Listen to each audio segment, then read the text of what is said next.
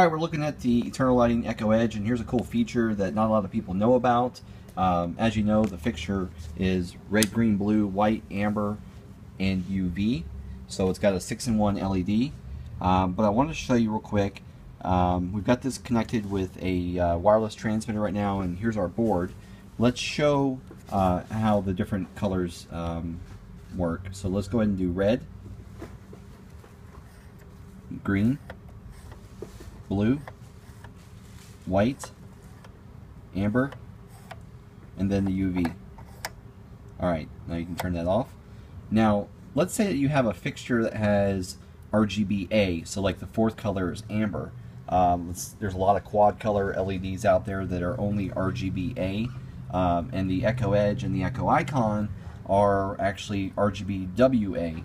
So what you need to do is you go into your channel mode on your fixture,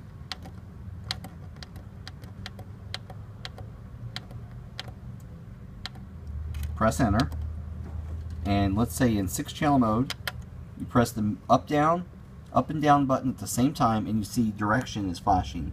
Now press the up button. Now you just made it RGBAWUV.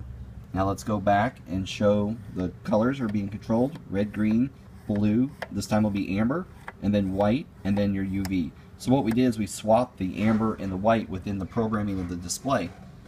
This is the same as for the Cube 5. You can also do this and swap the amber and white. You can also do it in the Cube Echo, and of course we're showing it in the EchoEDGE today, but also in the EchoICON. Let's go ahead and demonstrate it one more time just to make sure everybody saw that.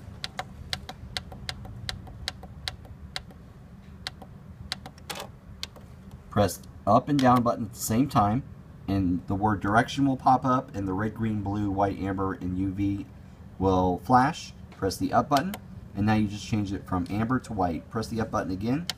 Now you see it swapping amber to white. And then of course the original function is red, green, blue, white, and amber.